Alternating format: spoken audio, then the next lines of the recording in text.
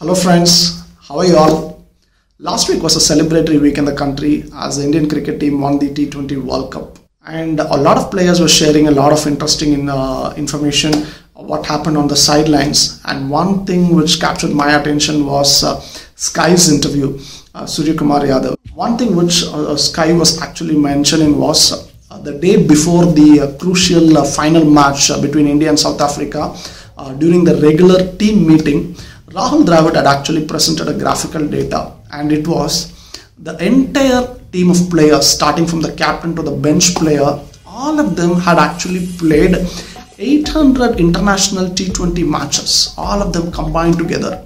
And he did not stop there. He also shared very openly that the coach, including the coach and the entire support team, he asked them how many matches do you think we would have played, and nobody had an answer. And he had told them we had actually played only one single match.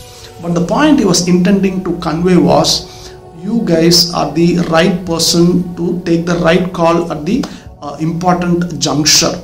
And that was a message. But the moment this particular data and this message was conveyed, it actually boosted the team's confidence, it seems. So nobody knew that they had played so many matches together and they had enough experience. If this was happening on one side, he also shared another important thing, which was last year also the team played well, but disappointingly they lost in the final between India and Australia. And immediately after that drubbing, what happened was Rahul Dravid actually offered to resign as a coach of the Indian cricket team. But what happened is Rohit Sharma, he actually called Rahul Dravid and told him he needs to stay for some more time. Thankfully, Rohit Sharma made the call, and thankfully Rahul Dravid also stayed back. The team had given a great farewell to Rahul Dravid now. And the team also gained a lot from Rahul Dravid's experience. So the point I'm trying to say over here is, with all these things, incidents, what I'm intending to convey is, number one, modern organizations are also taking a lot of decisions based out of data. Data-driven decisions are helping organizations. It helps sports, it helps organizations, it helps businesses. This is point number one. Point number two, and what the coach did was fabulous.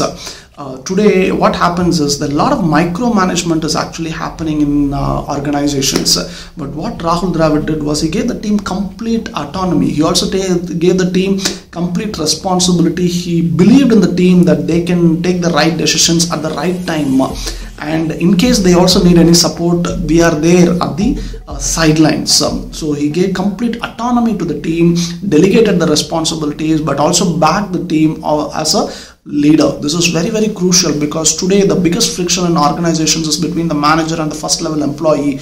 The trust deficit is very less, and a lot of friction is brewing continuously in the company, which is stopping the organizations to work in a very harmonious way, and that is very, very crucial in today's scenario.